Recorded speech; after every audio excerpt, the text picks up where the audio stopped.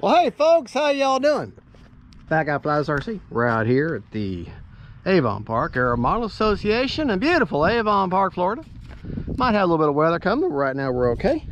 Gonna take up the Skynetic Shrike, which is the Motion RC in-house brand.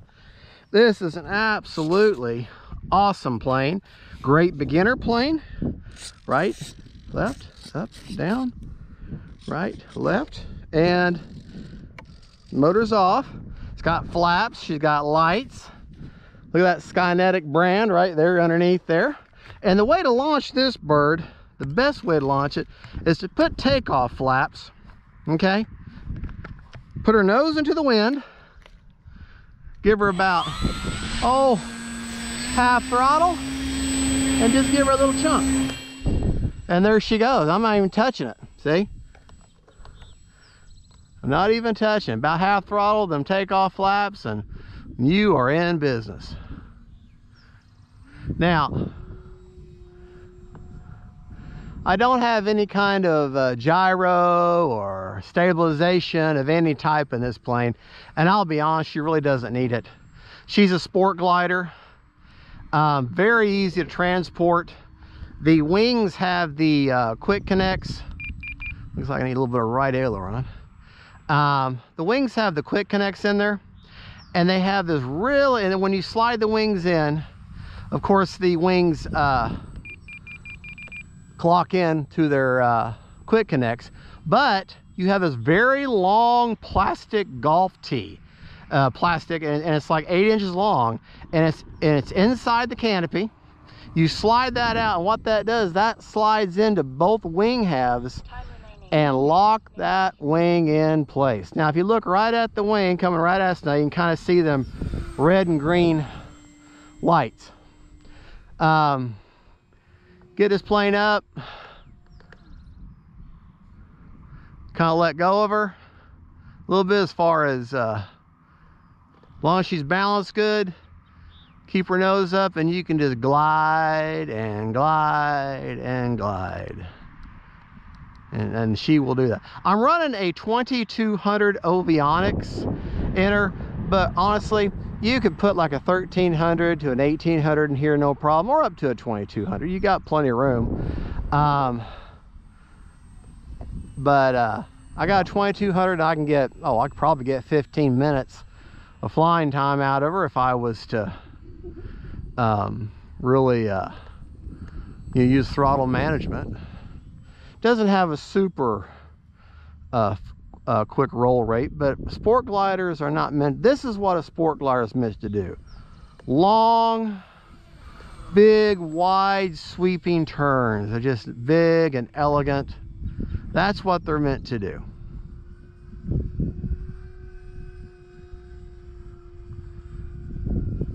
Time remaining 5 minutes. That's what they're meant to do. Just these nice big, and of course you can up the speed on them. That's full throttle right there, folks. Into the wind. Still firewalled. Now I'm even off the throttle a little bit. Putting in the landing flaps, because she's got landing flaps. This plane has, it takes a 5-channel receiver, but there's no such thing as a 5-channel receiver. Because you got flaps and you got lights, and I want to say the lights were plugged in with the wiring of the ailerons, so you don't have to do anything with those. When you plug your wings in, you're automatically giving power to your lights. If you have a runway, and if you have the option to land in grass if you can. Because that runway is just going to absolutely mar the underside of your fuselage. Well, there you go. That's how you land that beautiful bird. Very elegant machine. Prop is off. Wait, prop's off. But see this black under here? That's from me landing on this runway.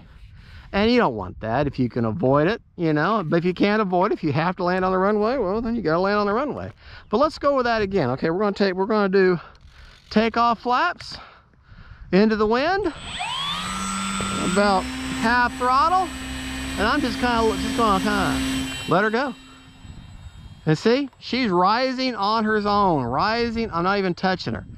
So, and that's what takeoff flaps should do for you. They should give you enough, Time remaining. I can't think of the word now, enough lift to where you'll gently rise, which is what you want to do without having to use an elevator.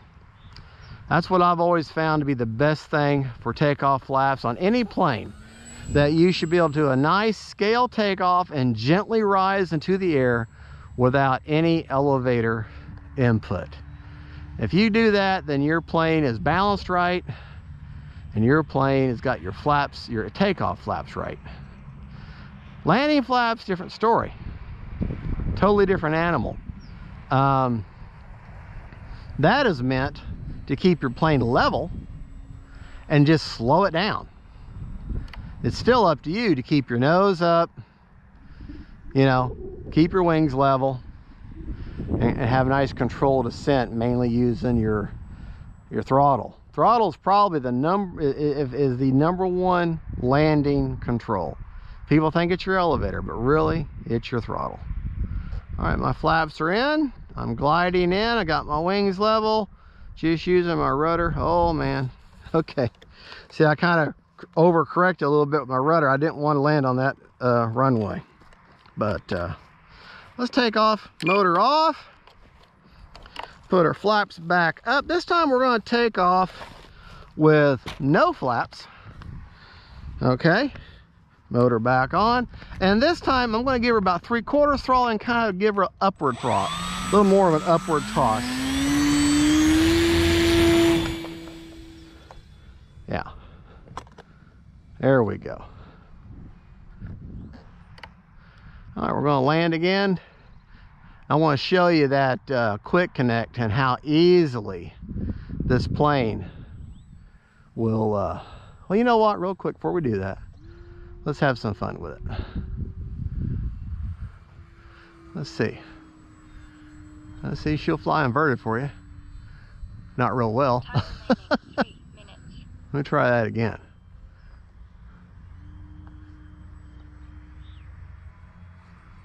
I don't like it.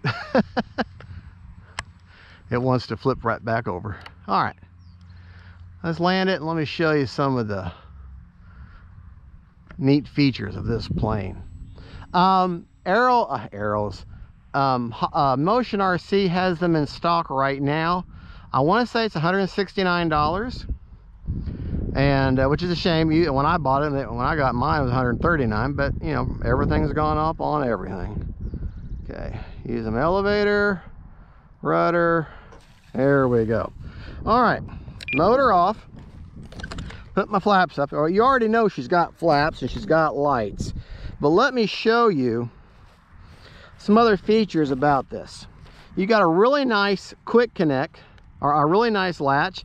Push that pin back and your canopy comes off. See, there's that pin. Okay, that's what holds your wings in, and they're not going to come out. But you take that pin out, okay, and let me show you.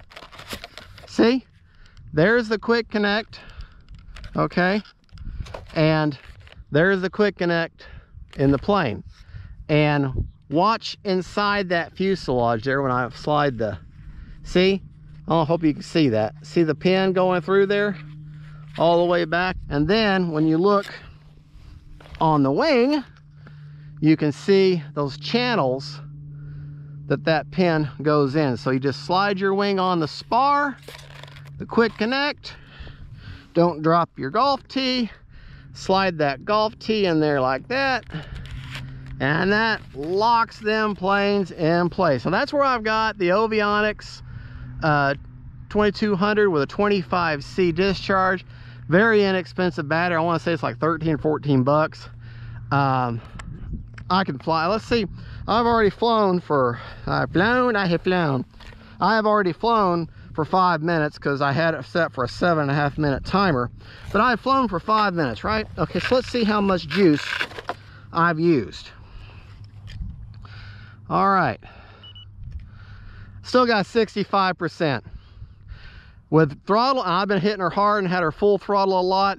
With throttle management, you could do 15 minutes easy. A lot of gliding. No problem. All right, well, folks, there you go. That is the Skynetic Shrike Sport Glider. I highly recommend this plane.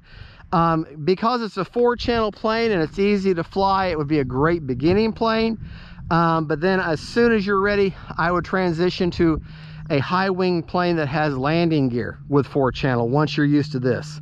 And because that's a whole different ball game there with landing gear. So anyways, good beginner plane, good plane to get you out there and flying quick. And hey, that's what we want. We want people to get in this hobby and enjoy it and keep it going for our youth and our future. Thank you, folks. Don't forget to like and subscribe. God bless y'all. And don't forget, faith, family, and friends, and planes. Bye.